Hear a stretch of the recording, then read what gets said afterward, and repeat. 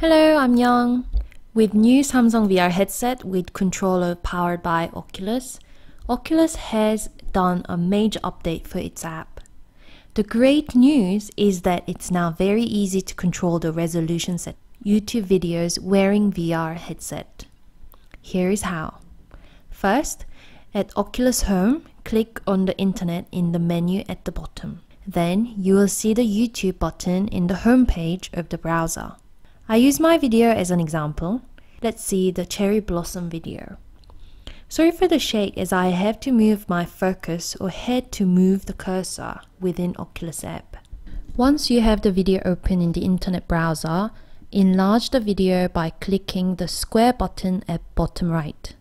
Then click on 360-degree button, but after that please go back to the previous screen by pressing the back button. Then, voila, you can see the resolution setting button. Then it's exactly the same as your mobile YouTube app.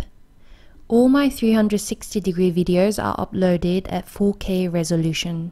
And then click the play button and then 360-degree button to fully enjoy the 360-degree video in 4K resolution.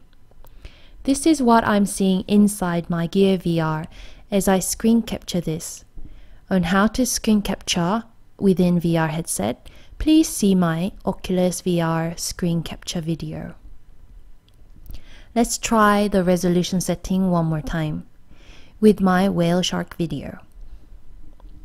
Click on the square button to enlarge the flat video, then play 360-degree button, and then go back to the previous screen to find the resolution button.